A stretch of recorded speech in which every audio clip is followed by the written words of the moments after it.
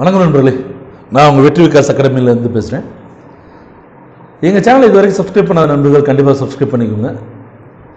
ஏன்னா நாங்கள் 9th 10th 11th 12th important சப்ஜெக்ட்ஸ்லாம் update போட்டுகிட்டே இருக்கோம். ஸோ இன்றைக்கில் இருந்தாலும் நாங்கள் பண்ணுற அப்டேட்ஸ் என்றைக்காவது ஒரு நாள் உங்களுக்கு யூஸ்ஃபுல்லாக இருக்கும். ஸோ மறக்காமல் சப்ஸ்கிரைப் பண்ணிக்கோங்க, சரிங்களா? ஸோ போலாமா? ஸோ இன்றைக்கி என்ன பார்க்க போகிறோம்னா ஆர்டிகிள்ஸை பற்றி பார்க்க போகிறோம். ஓகே, ஆர்டிகிள்ஸில் பார்த்தீங்க அப்படின்னா ரெண்டு இருக்குது. ஒன்று இன்டெஃபினைட் ஆர்டிக்கிள், இன்னொன்று டெஃபினைட் ஆர்டிக்கிள், சரிங்களா? இன்டெஃபினைட் ஆர்டிக்கிள் அல்லது டெஃபினைட் ஆர்டிக்கிள்னா என்னென்ன அப்படின்னு கேட்டிங்கன்னா, இப்போ இன்டெஃபினைட் ஆர்டிக்கிள் எதுக்காக யூஸ் பண்ணுவோம் அப்படின்னு கேட்டிங்கன்னா, ஸ்பெசிஃபைடாக இல்லாத ஒரு பொருளை பற்றி யூஸ் பண்ணுவோம், சரிங்களா? இப்போ ஃபார் எக்ஸாம்பிள் அதில் என்னென்ன இருக்குன்றதை பார்த்துருவோம். ஸோ ஏ அண்ட் இது ரெண்டும் வந்து இன்டெஃபினைட் ஆர்டிக்கிள். இந்த ஏ பார்த்தீங்க அப்படின்னு கேட்டிங்கன்னா for noun starting with consonant sound சிங்குலருக்கு use ஆகும். இதை பற்றி நம்ம டீட்டெயிலாக பார்ப்போம். இப்போதைக்கு நான் சுருக்கமாக இன்ட்ரோடக்ஷன் மட்டும் கொடுத்துறேன். அடுத்து ஆன் வந்து எங்கே யூஸ் ஆகும்னா ஸ்டார்டிங் வித் வவல் சவுண்ட், அதுவும் சிங்குலருக்கு தான், புரியுதுங்களா? அதே டெஃபினைட் வந்து பார்த்தீங்க அப்படின்னு கேட்டிங்கன்னா த அப்படின்றது தான் டெஃபினைட் ஆர்டிக்கிள். அது எங்கே யூஸ் ஆகும்னா ஸ்பெசிஃபிக் நவுனில் யூஸ் ஆகும். புரியுதா உங்களுக்கு? ரைட், இப்போ டீட்டெயிலாக பார்த்துக்கலாமா? சரி, வீடியோ போகலாம். பாருங்கள், ஆன் எதுக்கு யூஸ் ஆகும் கேட்டிங்கன்னா வவ்வல் சவுண்டில் யூஸ் ஆகும், சரிங்களா? அதாவது வவ்வல்னா என்ன? உயிர் எழுத்துக்களின் ஒலி. நல்லா கவனிங்க, வவ்வல்ஸ்னால் உங்களுக்கு நல்லா தெரிஞ்சிருக்கும், ஏஇஐஓயுன்றது தெரிஞ்சிருக்கும், சரிங்களா? ஆனால் நான் ஏன் தமிழில் எழுதியிருக்கேன், ஏன் சார் தமிழில் எங்களுக்கு உயிர் எழுத்துக்கள்னா என்னன்னு தெரியாது சார் அப்படின்னு நினைக்கிறவங்களுக்கு நல்லா தெரிஞ்சுக்கோங்க. நம்மளாம் தமிழ் ஸ்டூடெண்ட்ஸாக இருக்கிறதுனால, அதாவது தமிழ் பேசக்கூடிய மாணவர்களாக இருக்கிறதுனால இங்கிலீஷ் கிராமரையும் தமிழில் புரிகிற மாதிரி நடத்துறது தான் ஈஸின்னு நான் நம்புகிறேன்.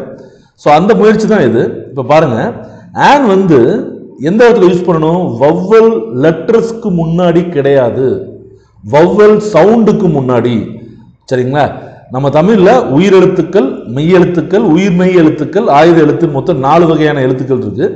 பட் இங்கிலீஷில் பார்த்தீங்கன்னா உயிரெழுத்து மெய்யெழுத்து ரெண்டே வகை தான், அதாவது வவ்வல்ஸ்ன்றதும் கான்சனன்ட் மட்டும்தான், சரிங்களா?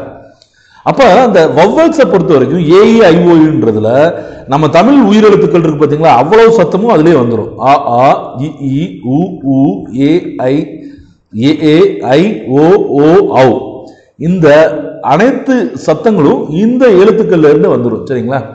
அப்ப இந்த சத்தங்கள் எங்க வருதோ அங்க ஆன் யூஸ் பண்ணணும்.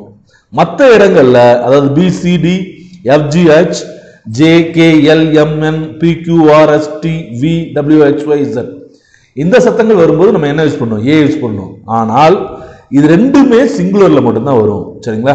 இப்போ போலாமா? இப்போ இது தெரியுதா உங்களுக்கு? இங்க பாருங்க, இந்த அமெரிக்கன் இருக்கு பாத்தீங்களா? இந்த அமெரிக்கனை நம்ம இங்கிலீஷ்ல எப்படி சொல்லுவோம்? இங்கிலீஷ்ல எழுதிருக்கிறது உங்களுக்கு தெரியுது. இதே தமிழ்ல சொல்லி பாருங்க, என்ன வரும்? அமெரிக்கன். அப்ப என்ன சவுண்ட் வருது? ஆ சவுண்ட் வருதா? அப்ப என்ன வரணும்? ஆன் தானே வரணும். சொல்றது புரியுதுங்களா? அடுத்து பாருங்க, ஆப்பிள். சோ என்ன வச்சிருக்கணும்? ஆ. அப்ப இது உயிர் எழுத்துக்கள் வருதா? அப்ப இது என்னது? ஆன் யூஸ் பண்ணணும், சரிங்களா? ஆரஞ்சு.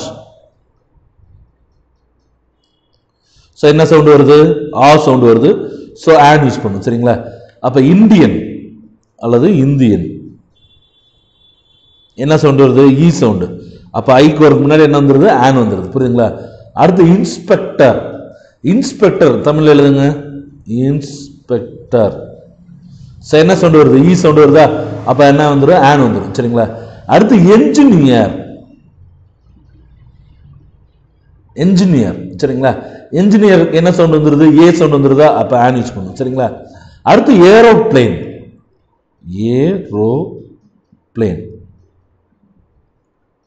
ஸோ என்ன சவுண்ட் வந்துருது? ஏ சவுண்ட் வந்துருதா? அப்போ ஆன், புரியுதுங்களா? அப்போ நீங்கள் என்ன பண்ணுங்க, தமிழில் எழுதி பாருங்க. ஐஸ்கிரீம் எப்படி எழுதுவோம்? ஸோ என்ன சவுண்ட் வந்துருது? ஐ வந்துருதா? அப்போ என்ன யூஸ் பண்ணணும்? ஆன் யூஸ் பண்ணணும், சரிங்களா? புரியுதா புரியலையா? ஸோ அடுத்தது பாருங்க,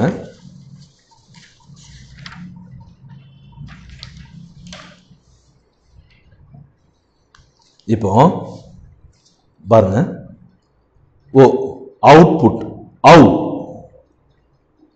அவுன்ற சவுட்ல வரும். அப்ப அவுட் புட், சரிங்களா? அப்ப அவுன்ற சவுண்ட்ல வருதா? புரியுதா புரியலையா? அவுட்புட். அப்ப என்ன வரும்? ஆன் வரும், சரிங்களா? அடுத்து அம்பர்லா. அம்பர்லா என்ன சவுண்ட் வருது? ஆ சவுண்ட் வருது. அப்ப ஆன் யூஸ் பண்ணுங்க. சரிங்களா? இப்ப இது வரைக்கும் நீங்க பாத்தீங்க அப்படின்னா இது எல்லாமே எதுல ஆரம்பிச்சிருக்கு? வவ்வல்ஸ்ல ஆரம்பிச்சிருக்கு. இந்த எழுத்துக்கள் ஃபுல்லா பாருங்க. ஏ ஏ ஓ ஓ ஓ ஐ ஐ இ ஏ இ அதுக்கப்புறம் ஓ யூ. சரிங்களா? அப்ப நீங்க பார்த்தோன்னே சொல்லுவீங்க இது வவ்வல் எழுத்துக்கள் ஆடுறதுனால இது வவ்வல் சவுண்ட் அப்படின்னு சொல்லிடுவீங்க. ஆனா இப்ப பாருங்க நம்ம டிஃப்ரெண்டான விஷயங்கள்லாம் பார்க்க போறோம். இப்போ இது எதுல ஸ்டார்ட் ஆயிருக்கு? யூல ஸ்டார்ட் ஆயிருக்கா? அப்ப வவ்வல் தானே. அப்ப ஏன் போடாம ஏ போட்டிருக்கேன் அப்படின்னு பாத்தீங்களா? இதை எப்படி வாசிப்போம்னா யூனிவர்சிட்டி. எப்படி வாசிப்பீங்க? யூனிவர்சிட்டி. அப்ப எந்த இதுல வருது? யூ சவுண்ட்ல வருதா? அப்ப உயிரெழுத்துக்கள் இது இருக்கா? பாருங்க, உயிரெழுத்துக்கள் இருக்கா? இல்ல இல்ல. அப்ப இதுக்கு வந்து ஏ தான் போடணும். சரிங்களா? அடுத்து பாருங்க 1 ரூபி. 1 ரூபி. சரிங்களா? அப்ப என்ன எழுதணும்? ஓ தானே வருது. ஓ வந்து உயிரெழுத்துக்கள் இருக்கா? இல்ல இல்ல. அப்ப ஆ போடணும். அதே மாதிரி யூசர். யூசர் இல்ல இப்படி கூட எழுதலாம். யாரும் தமிழ்ல தப்பா எழுதுறேன்னு சொல்லி சண்டைக்கு வந்துடுறாங்க. சரிங்களா? யூ. சோ என்னது? அப்ப ஏ தான் வரும். சரிங்களா? இப்போ இந்த மூணு வார்த்தைகளும் பாத்தீங்கன்னா வவ்வல்ஸ்ல ஆரம்பிக்குது ஆனா ஏ வருது. சரிங்களா? இப்ப இந்த வார்த்தையை பாருங்களேன். அவர் என்ன எழுத்துல ஆரம்பிக்குது? அச்சுல ஆரம்பிக்குது. அதாவது கான்சனன்ட்ல ஆரம்பிக்குது. ஆனா நம்ம உச்சரிக்கிறது என்னன்னு வச்சிருக்கிறோம்? அவர்னு வச்சிருக்கிறோம். அப்ப நம்ம இதுக்கு என்னதான் போடணும்? ஆன் தான் போடணும். ஏன்னா உயிர் எழுத்துக்கள் வரனால. சரிங்களா? அதே மாதிரி ஆனஸ்ட் மேன். சோ ஆனஸ்ட் ஆள ஆரம்பிக்குதா? உயிர் எழுத்து தானே. அப்ப என்ன வரும்? ஏ தான் வரும். அதே ஹோட்டல் பாத்தீங்கன்னா எந்த எழுத்து வந்துருது? ஹோ வந்துருது. அப்ப இது உயிர் எழுத்து கிடையாதுல்ல. அப்ப ஹோட்டல். அதே மாதிரி ஹெலிகாப்டர். புரியுதுங்களா உங்களுக்கு? ஹே. அதே மாதிரி ஹவுஸ். ஹவு ஹால வந்துருது. புரியுதுங்களா? இப்போ ஹெட் மாஸ்டர். இப்ப நான் இந்த ரெண்டு வார்த்தையும் நல்லா பாருங்க. ஹெட் மாஸ்டர் சுருக்கம் என்ன சொல்லுவோம்? அச்சம் சொல்லுவோம். சரிங்களா? ஆனா ஹெட் மாஸ்டருக்கு என்ன போட்டிருக்கோம்? ஏ போட்டிருக்கோம். அச்சமுக்கு என்ன போட்டிருக்கோம்? ஆன் போட்டிருக்கோம். எப்படின்னு பார்த்துடலாமா? இப்ப ஹெட் மாஸ்டர்னு சொல்லும் போது நம்ம என்ன சொல்லுவோம்? ஹெட்னு சொல்லுவோம். அப்ப என்ன வந்துருது? இது உயிரெழுத்தா இல்லையா? இல்ல இல்ல. அப்ப என்ன வந்துருது? ஏ வந்துருது. உயிரெழுத்து இருந்தா தானே ஆன் போடணும். அதே எச்எம் சொல்லும் போது நல்லா பாருங்க. எச் எம் என்ன வந்துருது? ஏ வந்துருதா? அப்ப கண்டிப்பா என்ன பண்ணணும்? ஆம் தான் போடணும். புரியுதா புரியலையா? ஒரே வேர்டை நம்ம சுருக்கமா சொல்லும் போது ஆனும், ஃபுல்லா சொல்லும் போது ஏவும் வந்துருது. ஏன்னு கேட்டீங்கன்னா இங்க ஹெட் மாஸ்டருக்கு ஹே வரும், ஹெச்எம்க்கு ஏ வந்துடும். எச் அப்படின்னு வந்துறதுனால ஆன் போடணும். அதே மாதிரி பாருங்க, எம்எல்ஏன்னு சொல்லுவாங்களா, சட்டமன்ற உறுப்பினர், அதுக்கு என்னன்னு பாருங்க, member of legislative assembly. Member of legislative assembly. அப்ப இதை எப்படி வாசிப்பீங்க? மெம்பர். தெரியுதா உங்களுக்கு? மெம்பர். சரிங்களா? அப்ப எங்க என்ன வந்துருது? மே வந்துருதா? அப்ப என்னென்ன வந்திருக்கும்? ஏன் தான் வந்துடும். சரிங்களா? அதே எம்எல்ஏ வந்து எப்படி எழுதுவீங்க? எம் எல் ஏ இப்படிதானே சொல்லுவீங்க. அப்ப இந்த இடத்துல ஏ வந்திருக்கனால, அதாவது உயிரெழுத்து வந்திருக்கனால ஆன் வந்துருது. புரியுதுங்களா? அதே மாதிரிதான் என்சிசி, ஏஎன்சிசின்னு வந்துருது. ஸோ என்னு வந்திருக்கனால நமக்கு ஆன் வந்துருது. அடுத்து எஸ்எம்எஸ், எஸ்ன்னு வந்துருது. ஸோ ஏ வந்திருக்கனால ஆன் வந்துருது. எஸ்ஐ, அதே இதையும் அதே மாதிரி பாருங்களேன், ரெண்டு வார்த்தை தான். சப் இன்ஸ்பெக்டர் சுருக்கி சொன்னா எஸ்ஐ, ஆனா எஸ்ஐன்னு சொல்லும்போது ஆனும், சப் இன்ஸ்பெக்டருக்கு என்ன போட்டுருக்கோம்? ஏவும் போட்டுருக்கோம். ஏன் பாருங்க, எஸ் ஐ. அப்ப இது என்ன வந்துருது? உயிரெழுத்து வந்துருதா? அதே சப் இன்ஸ்பெக்டர்னு சொல்லும்போது சப் இன்ஸ், தமிழ்ல வர மாட்டேங்குது. சரிங்களா? அப்ப சா வந்திருக்கனால ஏ வந்துருது. அதே மாதிரி எக்ஸ்ரே, எக்ஸ் ரே, அப்ப ஏ வந்துருது. அப்ப ஆன் வந்துருது. புரியுதுங்களா? புரியுதா புரியலையா? அப்ப நீங்க எந்த கன்ஃபியூஷன் ஆக வேணாம். எக்ஸாம்ல போயிட்டு நான் அதனாலதான் இத்தனை வார்த்தை சொல்லி கொடுத்துருக்கேன். ஜஸ்ட் அதை எப்படி நம்ம தமிழ்ல சொல்லுவோம்னு மட்டும் எழுதி பாருங்க. எழுதி பார்த்தோம்னா வந்துடும். சரிங்களா? அடுத்தது இப்ப ஏ ஆன் மட்டும் தான் பார்த்துருக்கோம். அடுத்து என்ன பார்க்க போறோம்? த பார்க்க போறோம். த பார்த்துடலாமா? சரி, கவனிங்க. த வந்து ஒரு ஸ்பெசிபிக் நவுன் வந்தா வரும். என்ன ஸ்பெசிபிக் நவுன் அப்படின்னா, இப்ப பாருங்க, இந்த இதுல பாருங்க, திஸ் இஸ் த புக். த வந்திருக்கா? ஐ பாட் எஸ்டர்டே. அதாவது நான் ஒரு புத்தகத்தை இப்படி கையில உங்ககிட்ட காமிச்சிட்டு, இதுதான் அந்த புக்கு, எந்த புக்கு நான் நேத்து வாங்கினது, நேற்று வாங்கினேன்னு சொன்னேன்ல அதான் இந்த புக்கு அப்படின்னு நான் காமிக்கிறேன்னு வச்சுக்கோங்க. அப்போ அந்த புக்கை உங்களால் பார்க்க முடியுமா? பார்க்க முடியும். அதை நான் குறிப்பிட்டு சொல்கிறேன்னா குறிப்பிட்டு சொல்கிறேன்ல, அதனால என்ன சொல்கிறேன், த போடுறேன். ஏன்னா ஸ்பெசிஃபிக்காக நான் சொல்கிறேன். சரிங்களா? அதே பாருங்க, ஐ பாட் எ புக் எஸ்டர்டே. நான் நேற்று ஒரு புக்கு உங்கள்கிட்ட வாங்கினேன்னு உங்கள்கிட்ட சொல்கிறேன். நேற்று நான் ஒரு புக்கு வாங்கினேன், அவ்வளோதான். அப்போ அந்த புக்கு எங்கே இருந்துச்சு? உங்கள் முன்னாடி இல்லை, நான் உங்கள்கிட்ட காமிக்கலாம் இல்லை, சும்மா உங்கள்கிட்ட சொல்கிறேன். அப்போ ஸ்பெசிஃபை பண்ணாமல் சொல்கிறேன். ஸ்பெசிஃபிகேஷன் அப்படின்னா அது வேற மீனிங். ஸ்பெசிஃபிகேஷன் அப்படின்றது ஒரு கம்ப்யூட்டரோட ஸ்பெசிஃபிகேஷன், அதை நான் சொல்லலை. ஸ்பெசிஃபைனா குறிப்பிட்டு சொல்கிறது, ஸ்பெசிஃபை பண்ணாமல் சொல்கிறதுனா குறிப்பிடாமல் சொல்கிறது. அப்போ நீங்கள் எதையாவது ஸ்பெசிஃபை பண்ணி சொன்னீங்கன்னா த வரும், ஸ்பெசிஃபை பண்ணாமல் சொன்னீங்கன்னா ஏ வந்துடும். சரிங்களா? போலாமா? அடுத்தது எ மென்ஷனிங் த நவுன் அகைன். ஒரு பெயர் சொல்ல மறுபடியும் ஒரே சென்டென்ஸ்ல அல்லது ஒரே பேராகிராஃப்ல. இப்போ உதாரணத்துக்கு காந்தியடிகளை பற்றி ஒரு கவிதை எழுத சொல்றாங்க, சரியா? இல்லைன்னா நம்ம ஒரு கதை சொல்ல சொல்றாங்கன்னு வச்சுக்கோங்க. அப்போ நம்ம எப்படி சொல்லுவோம்? There was a king. முன்னொரு காலத்தில் ஒரு அரசர் இருந்தார். The king was very kind. அந்த அரசர் மிகவும் அன்பாக இருந்தார். அப்படித்தானே சொல்லுவோம். முதல்ல என்ன சொன்னோம்? There was a king. நாங்கள் கூட எழுதுன பாருங்க, தேர் வாஸ் எ கிங். தெரியுதா உங்களுக்கு? The king was kind. இப்போ பாருங்க, இந்த இடத்துல என்ன வந்துருச்சு? ஏ. ரைட்டா? முதல் தடவை நவுன் யூஸ் பண்ணும்போது நம்ம ஏ போட்டிருக்கோம். அதே ரெண்டாவது தடவை நவுன் வரும்போது என்ன போட்டிருக்கோம்? த போட்டிருக்கோம். புரியுதுங்களா உங்களுக்கு? சரி, அதுதான் நான் சொல்ல வந்தேன். சரிங்களா? இப்போ அதே தான் இங்கே போட்டிருக்கேன். இங்கே பாருங்க, I ate a mango. I ate a mango and apple. முதல் தடவை நம்ம என்ன பண்ணுறோம்? அந்த நவுனை, மேங்கோன்ற நவுனையும் ஆப்பிள்ன்ற நவுனையும் யூஸ் பண்ணுறோம். சரிங்களா? அப்போ ஆப்பிளுக்கு நம்ம ஏற்கனவே பார்த்துருக்கோம், ஆர்டிக்கிளில் என்ன வந்துடும்? ஆன் வந்துடும். அதே மேங்கோவுக்கு என்ன வந்துடும்? ஏ வந்துடும். சரிங்களா? அப்போ முதல் தடவை நான் உங்களுக்கு இன்ட்ரடியூஸ் பண்ணி வச்சிட்டேன் அந்த அந்த நவுனை. ரைட்டுங்களா? அதுக்கப்புறம் பாருங்க, த mango was tastier than the apple. The mango was tastier than the apple. தெரியுதா உங்களுக்கு? புரியுதா புரியலையா? அப்ப அது இந்த மேங்கோ தான் இங்கேயும் வந்திருக்கு, இந்த ஆப்பிள் தான் இங்கே வந்திருக்கு. ஆனால் ரெண்டாவது தடவை இன்ட்ரடியூஸ் பண்ணி வச்சிருக்கனால நம்ம என்ன போடுறோம்? த போடுறோம். சரிங்களா? இல்லை டவுட் இருக்கா உங்களுக்கு? அடுத்து போலாமா? Universal object, general things, great things, Holi books, special things. Universal ஆப்ஜெக்ட்ஸ்னா என்ன? இப்போ நான் ஆப்பிரிக்காரன்ட்ட போய் கேட்குறேன், உனக்கு சூரியனை நீ பார்த்துருக்கியா அப்படின்னு கேட்டிருக்கேன். என்ன சொல்லுவேன்? பார்த்துருக்கேன்னு சொல்லுவேன். சரியா? அப்போ அமெரிக்காவில் இருக்கிறவங்க பார்த்துருப்பானா? பார்த்துருக்க மாட்டேனா? கண்டிப்பாக பார்த்துருப்பான் இல்லையா? அப்போ யூனிவர்சலாக எல்லாருக்கும் தெரிஞ்சக்கூடிய சில விஷயங்கள் இருக்கு. அதுக்கு நம்ம என்ன தான் போடணும்? த தான் போடணும். இப்போ உதாரணத்துக்கு எர்த்துக்கு முன்னாடி த, சன்னுக்கு முன்னாடி த. எர்த்துனா என்னது? பூகோளம். சன்னுன்னா உங்களுக்கு தெரியும். சரியா? அதே மாதிரி ஜென்ரல் திங்ஸ், எல்லாருக்கும் தெரிஞ்ச பொதுவான, அதை வந்து குறிக்கும் போது என்ன போடுவோம்? த போடுவோம். சரிங்களா? அதுக்கப்புறம் கிரேட் திங்ஸ், த சைனா வால் அப்படிலாம் எழுதுவோம் பார்த்தீங்களா? அதுக்கு முன்னாடி த போடுவோம்.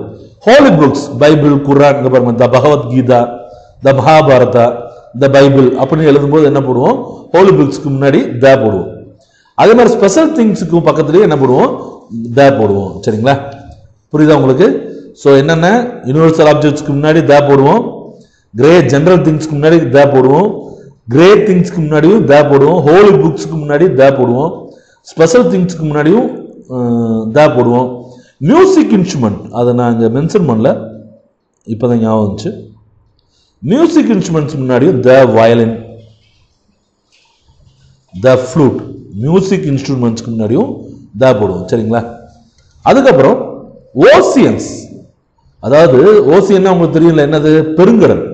அதே மாதிரி சி, கடல், ரிவர், ஆறுகள், டெசர்ட், பாலைவனம், டைரக்ஷன், திசைகள். இதுக்கும் நம்ம என்ன போடுவோம்? த போடுவோம். உதாரணத்துக்கு த இந்தியன் சி, த போட்டிருக்குமா? அப்ப இந்தியன் சீன்றது என்னது? ஓசியன்றது என்னது? சரி, இந்தியன் ஓசியன்றது என்னது? இந்திய பெருங்கடல். அப்ப த அரேபியன் சி, இது ஒரு கடல். சரிங்களா? அதுக்கு முன்னாடி த போடுறோம். த கேங்ஸ், கங்காவுக்கு இங்கிலீஷ்ல பேர் தான் என்னது? கேங்ஸ். த தார் டெசர்ட், நம்ம இந்தியாவில் இருக்கக்கூடிய தார் டெசர்ட். த east, east west, north east, north south, எல்லாம் sorry north east, north west, அப்படி எல்லா டைரக்ஷனுக்கு முன்னாடி என்ன போடுவோம்? த போடுவோம். சரிங்களா? அதே மாதிரி சூப்பர்லேட்டிவ் டிகிரி, சூப்பர்லேட்டிவ் டிகிரி வந்தாலே த தான். இப்போ யோசிச்சு பாருங்க, ரஜினி இஸ் த, என்ன போட்டிருக்கோம்? த போட்டிருக்குமா? Most popular actor in India. Rajini is the most popular actor in India. இந்தியாவில் அதிகபட்சமாக எல்லாருக்கும் தெரிஞ்ச நடிகர் ரஜினி அப்படின்னு நம்ம எழுதியிருக்கோம். அப்படின்னா இந்த மோஸ்ட்ன்றது என்ன? சூப்பர்லேட்டிவ் டிகிரி தானே? அப்போ அதுக்கு த நம்ம போட்டு தான் ஆகணும். சரிங்களா? அதே வந்து இது வந்து சூப்பர்லேட்டிவ் டிகிரியில் எழுதிருக்கேன்.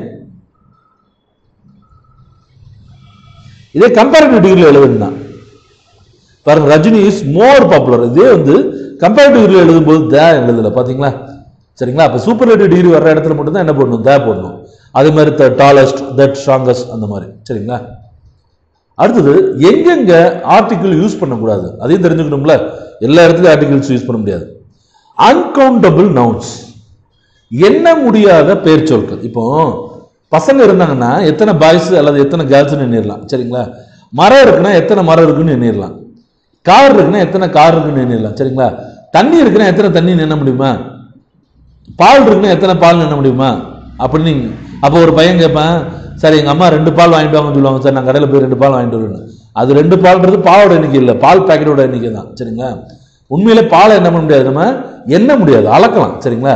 So milk, water, rice, sugar, information, education 2 education நான் படிச்சிருக்கேன் அப்படின்னு சொல்ல முடியுமா? முடியாது. சரிங்களா?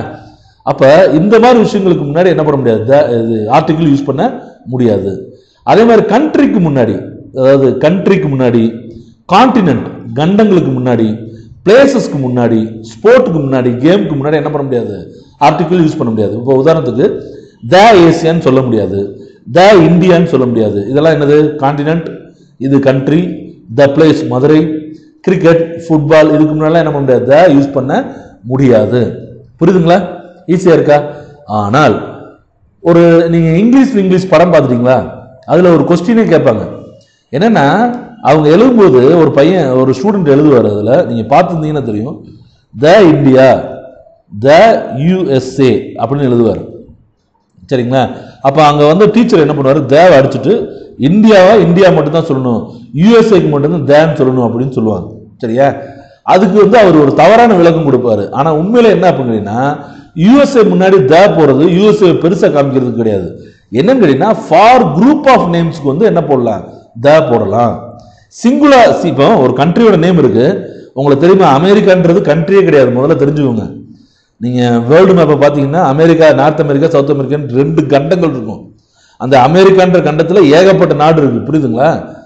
ஆனா ஆக்சுவலா வந்து அமெரிக்கான்றது அந்த நாட்டே குறிக்கல. அப்ப நம்ம அமெரிக்கன் பிரசிடென்ட் அப்படின்னு சொல்றோம் பாத்தீங்களா, அது யாரு அப்படின்னு கேட்டீங்கன்னா யுனைடெட் ஸ்டேட்ஸ் ஆஃப் அமெரிக்கா தான்.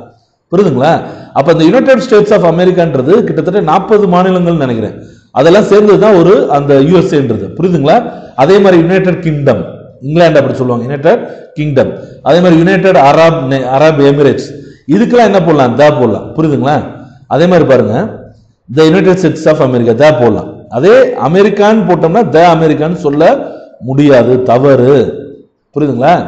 அதே த ஹிமாலயாஸ் போடலாம். ஏன் அப்படின்னா ஹிமாலயா வந்து ஒரு சிங்கிள் மவுண்டன் கிடையாது, நல்லா தெரிஞ்சுக்கோங்க. ஹிமாலயன்றது ஒரு மிகப்பெரிய தொடர் உள்ள ஒரு மலை, அதனாலதான் நம்ம என்ன போட முடியும், த ஹிமாலயாஸ் போடலாம். சரிங்களா? அடுத்தது லாங்குவேஜுக்கு முன்னாடி த போட முடியாது, லாங்குவேஜுக்கு முன்னாடி த போடவே முடியாது. இங்கிலீஷ் த தமிழ்னு சொல்ல முடியாது. அதே மாதிரி ஜெரண்ட், வெர்போட ஐஎன்ஜி சேரும் பாத்தீங்களா, I like swimming, he is best in dancing அப்படின்லாம் சொல்றோம் பாத்தீங்களா. அதே மாதிரி smoking is injurious to health அப்படின்னு சொல்லும்போது ஜெரண்டுக்கு முன்னாடி நீங்க என்ன பண்ண முடியாது, த போட முடியாது. ஸோ ஆர்டிகல்ஸ் ஓரளவுக்கு உங்களுக்கு புரிஞ்சிருக்குன்னு நினைக்கிறேன். நன்றி, வணக்கம்.